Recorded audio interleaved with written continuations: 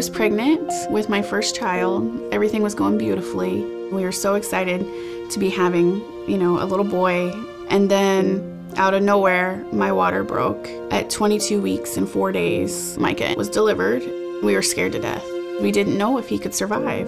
When we first got to see him, he grabbed onto our fingers and he just held tight. He was ready for this fight. He was just remarkable. He had life in him. He had a soul. Micah today is a wonderful little boy. He can light up a room with a smile and with his laugh. For somebody to say that a baby at 20 weeks doesn't have the right to live, I want to tell them to come and see Micah. Hillary Clinton is advocating for late-term abortions.